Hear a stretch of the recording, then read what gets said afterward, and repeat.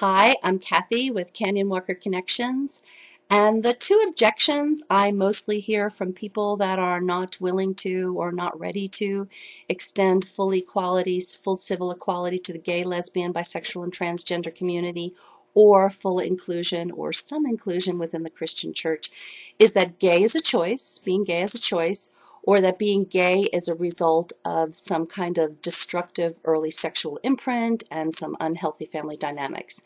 And those people will inherently label being gay, lesbian, bisexual, and transgender as a behavior rather than an inherent part of who they are. So people will keep saying, until I can find that gay gene, I am just not going to believe that this is how people are born. Well, unfortunately, that pesky gay gene is elusive, as is the heterosexual gene. So until we can find it, and we may never find it, there actually is science that will point to strong indicators that there are links between genetics and hormones in utero and sexual orientation. And sometimes it's as easy as just looking at your hand. So in a typical heterosexual woman, and I'm a heterosexual woman, I hate to think of myself as typical, but in a typical heterosexual woman, the index finger and the fourth digit will be pretty much equal in length, 1-to-1. So you start at the base, go to the tip, start at the base, go to the tip, and it'll be a 1-to-1 ratio. And in heterosexual men, that index finger will be typically shorter. In gay men, that index finger will be longer, and in lesbian women, that index finger will be shorter. These are just statistical results.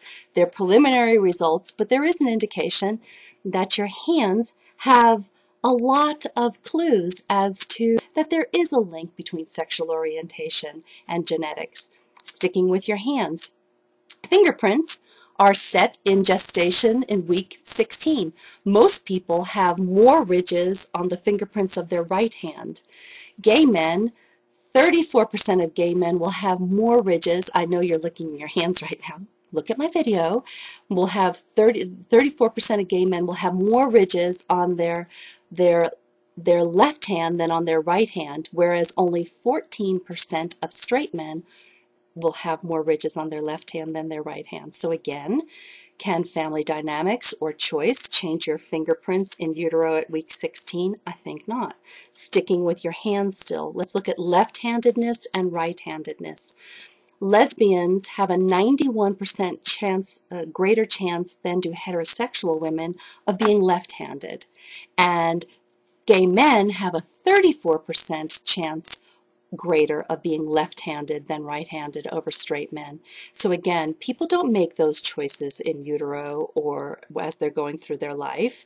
They don't switch their dominant hand depending on their sexual orientation. So we may not have found the gay gene or the straight gene, but there are strong indicators that something is happening in utero with a possible combination of genetics and hormones that will affect sexual orientation. So until we find this gay gene, we may never find it, but we can look at those around us and we can be better listeners, ask questions, and if you have conversation and relationship with gay, lesbian, bisexual, and transgender people, and just ask, when did you make a choice to have that sexual orientation? Well, first ask yourself, when did you choose to be straight? Well, they're going to tell you a story about typically that between 5 and 8 knew something was different.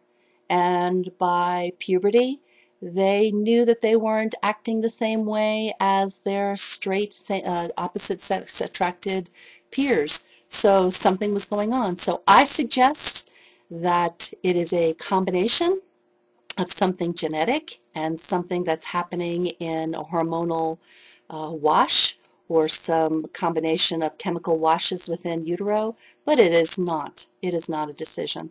So just look around you, ask questions, but look at the beauty of the people around you that are in the gay, lesbian, bisexual, and transgender community. And sometimes the answer to, is it a choice or were they born that way, can be so clear. In fact, it could be as clear as the hand in front of your face. Thank you for listening. This is part of a series. There'll be more things I'm talking about that relate science to sexual orientation. But come to my blog, Canyon Walker Connections. Thanks for watching. I'm Kathy.